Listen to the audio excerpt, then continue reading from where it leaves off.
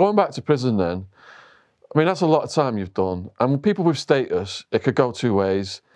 They've got the respect, they fit in, you know, and beefs don't arise because of that respect. Or people think, all right, he's well known as a hard man. If I take him down, I'm going to have a bigger name than him. During your journey through the prison system, where were you with all that stuff? I was neutral, mate, to be honest. I didn't control no prison wings. If I landed in a prison, I'd have me following. And it'd become a bit of a security issue, so I'd be transferred because the following was a bit big. But I've never had people come to me and try and cut me face. I've never had people try and attack me in that way. I've been assaulted years ago, early days. I was in Strange Ways.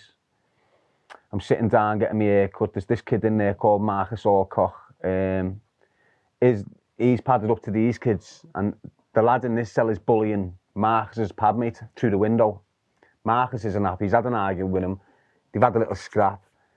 It's mellowed down. We've had to go in on them. We went in on two of them. Me and Marcus went in on two of them, warned them, still told them how it was. This is in Strange Ways. That afternoon, Marcus has gone on a visit. I'm sat down, getting my hair cut, and he attacked me with pool balls. Get me on the back of the head here. I'm sat down. They come up behind me, pool ball in the sock, round the back of my head. I take it, stand up. I'm a bit dizzy. Throw me mirror at them while I'm looking at my hair. Throw me mirror at them. Chase them down. They all just go into cells. And that's one incident. That's it.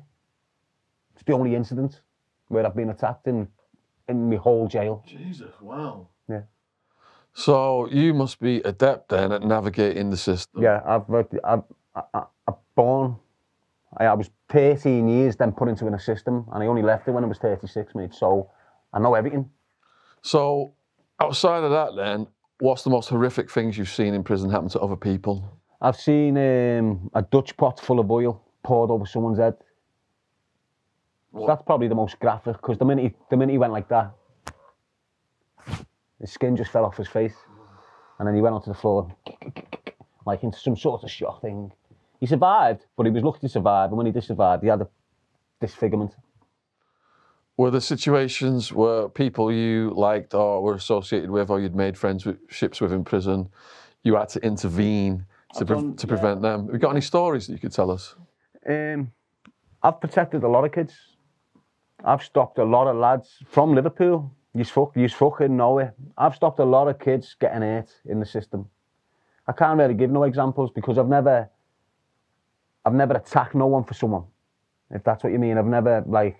No, I mean, like the background of the story. Why were they getting sweated? It's what's going on outside. They're coming inside and the beefs, you know.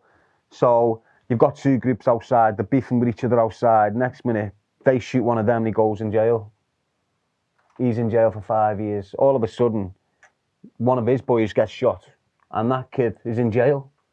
So this kid who's already established in jail for 2 years is now looking to harm this kid who's only been on the wing for 2 weeks, who's not established. This kid's got a network on the wing, all his little mates who he can give dough to.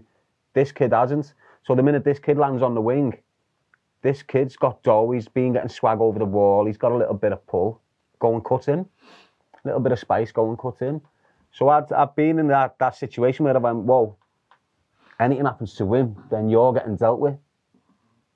You don't go near him. That's happened a few times, but that's it.